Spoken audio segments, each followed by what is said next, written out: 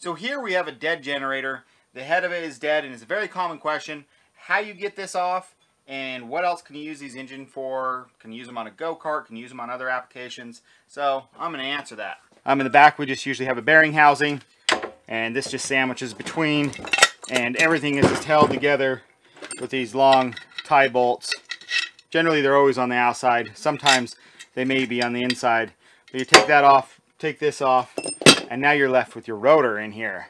And how you get that off is the ultimate question. It is on a tapered shaft. It's what they call, I believe, a J609B, A or B, something to that effect, shaft on the engine. And then this is pressed on it. And it's on a taper, so this always stays perfectly centered, and it doesn't take much force to actually clamp it on, and it stays on there. And it doesn't have any wobble, where if that was just a keyed shaft, there would always be a little bit of slop at the end of this, but the taper shaft makes it firm.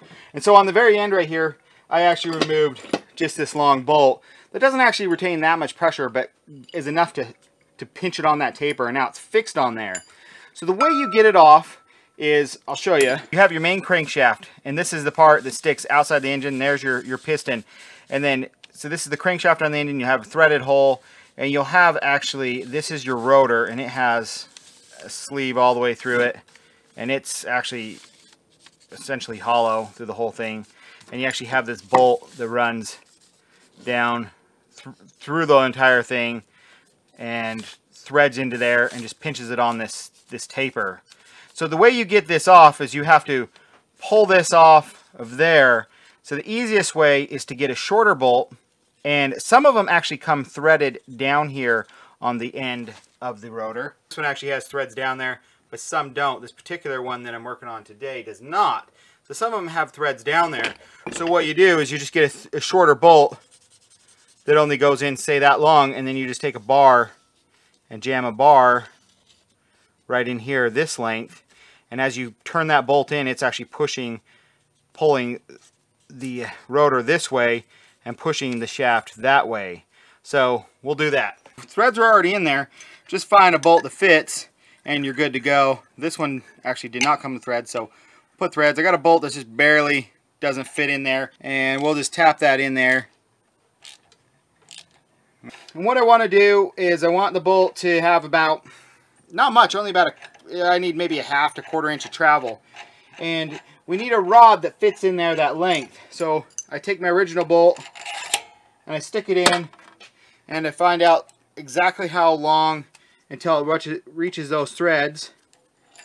So now I know the depth of that hole, and it goes to right there.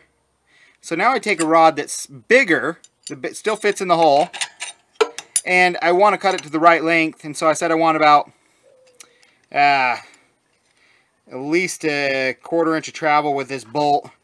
So I want this bolt to half an inch or so. So if I get the bolt in about that far, if I cut it right about here, this will be the right length. I'm going to take this rod and I'm just going to jam it all the way in there. I'm going to take my bolt, I'm going to start threading it in.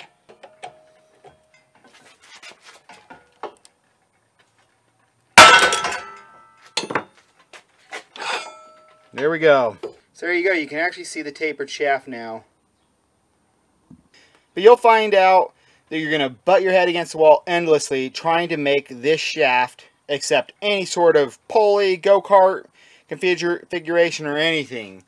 The best way to go about that is to disassemble the whole engine and the crankshaft, take this to a machine shop, and actually have them turn this down to a 3/4 inch shaft with the keyway, and then you can attach any of your stuff. But a lot of people are doing this on an extreme budget. They picked up this engine for free. They picked it up for 25, 50 bucks. And so they got a high horsepower engine. This one's like an 11 horsepower. You're going to pay quite a bit of money for an 11 horsepower just to find out that it's worthless because of this shaft. So a couple other options are to buy an adapter. And a lot of people will look for that. And there is a company out there that's selling adapters on eBay. But the problem is because this is so big and it has to go across this whole thing, is it actually ends up leaving you with an 1.1 inch shaft, which is way too big to accept standard go-kart or other accessories. So you end up butting your head against the wall too, and that's going to run you just shy of $100. and you don't want to invest that into there. So this particular shaft, and they're all about the same, is goes from about 1.25 inches down to about 5/8 of an inch. 3/4 of an inch starts about right here, and that'd be about a standard shaft.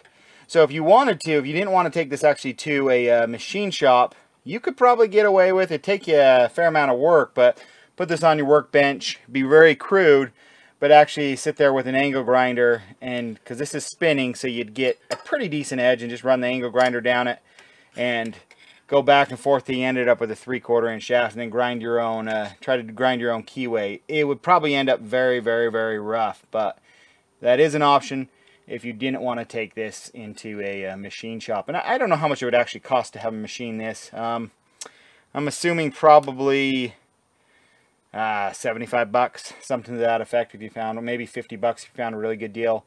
The other option is to put a new crankshaft in, but you know, right there you're going to find yourself out a pretty penny, probably over 100 bucks. A third option is to actually take the shaft out of your old rotor, because this is actually going to be, this one actually measures in here roughly, it looks like not quite 1.25 inches, so it's even an oddball size itself, but it has the correct taper in there, and you could probably shim it up and get it up to about 1 1/8 inches, but this has the right taper and everything in it, and it'll be a straight shaft probably all the way through there. So just chop this off, grind it off, grind everything off that little sleeve in there, and then you'll have something that actually fits over there, and it gives you straight walls. And then you could probably affix a pulley or something to that effect to this. Again, very crude, but with enough time and patience it probably could be done. Or you could actually weld that on there, and you know, if you had your own machine shop, machine that down if you wanted a bigger than a 3/4 inch shaft. But this is what you're left with. Just if you're looking to get a generator and turn it into a go-kart, you're going to run into a lot of issues unless you want to spend a little bit more money. Unless you want to dump another 100 bucks into it, you're not going to be able to use this engine for anything unless it's another generator that has these weird tapered shafts.